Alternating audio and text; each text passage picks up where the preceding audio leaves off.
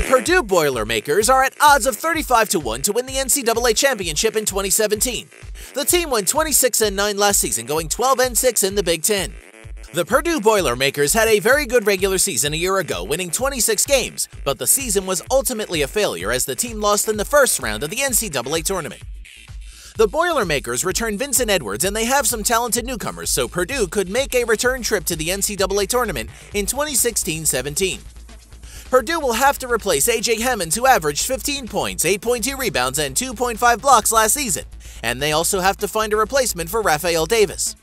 Coming to Purdue this year are Spike Albrecht from Michigan and Carsen Edwards. The Boilermakers returned Dakota Mathias and Ryan Klein in the backcourt, along with Carsen Edwards and PJ Thompson. The frontcourt should be fine with Caleb Swanigan and Isaac Haas leading the way. Purdue was a very good team to bet on last season as they went 18-12 and won ATS. They may not be as good this season, especially early in the season when the team has to get everyone into their new roles. The Boilermakers might be a better team to bet under the total though, as last year they went over 16 times and under just 15 times. The frontcourt for Purdue will be good with Swanigan and Haas, but the backcourt will decide how far this team goes and if they make the NCAA Tournament.